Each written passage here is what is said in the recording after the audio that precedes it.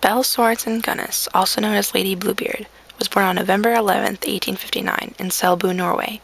She moved to LaPorte, Indiana in 1902 and is one of America's most prolific female serial killers. On April 28, 1908, Belle Gunness's small farm brick house burned to the ground in what seemed to be a tragic accident. Inside the house were the bodies of Belle and her 3 children, aged 1, 9, and 5. But what first appeared to be accidental soon became a murder investigation. The body that was assumed to be Belle Gunness was missing its head, and was also disproportionate to Gunness's size, and investigators began to doubt whether it was truly her body. Several years before, her husband, Peter Gunness, had been killed when, according to Belle, a meat grinder toppled off a shelf and struck him in the head. But when the coroner looked at the body, he allegedly muttered, "This is a case of murder." The authorities investigated, but Belle was so convincing in her denial that no charges were ever filed. After her husband's death, it was common knowledge around town that she had taken her handyman, Ray Lamphere, to bed with her on lonely winter nights. Lamphere soon became the head suspect in the arson and murder case. The LaPorte sheriff sent 2 of his deputies to search through the debris of the house for Belle's head, and sent 2 others to arrest Lamphere. Before Belle's disappearance, she was frequently seen around town accompanied by many different handsome young men who usually arrived by train. In 1908, Ray Lamphere was introduced to a gentleman from South Dakota by the name of Andrew Helgelien, Belle's new husband-to-be. Lamphere protested their marriage, and Belle fired him. Lamphere soon began drinking heavily and began showing up at Belle's house frequently. She had him arrested for trespassing and mentioned to the sheriff that she feared he would set fire to her house.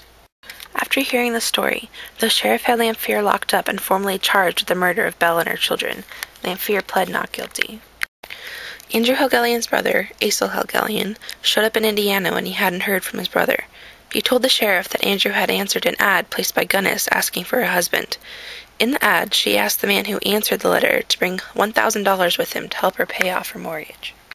Belle ended her letter with, "My heart beats with wild rapture for you. Come prepared to stay forever." Andrew withdrew his life savings, got on a train, and was never heard from again. When investigators dug up the area surrounding Belle Gunness's home, 14 bodies were found. Relatives began to appear from all over the region to claim the bodies.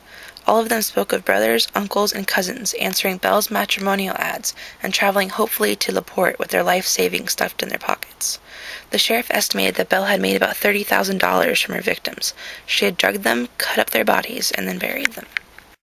Lamphere was acquitted of the murders, but was convicted of setting fire to the house.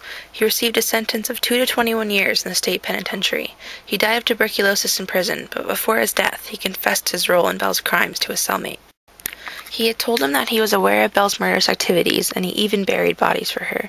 He said that the headless woman that was found in the fire was a female derelict that Belle had found in Chicago. She had poisoned the woman with strychnine and then placed her in bed with the children.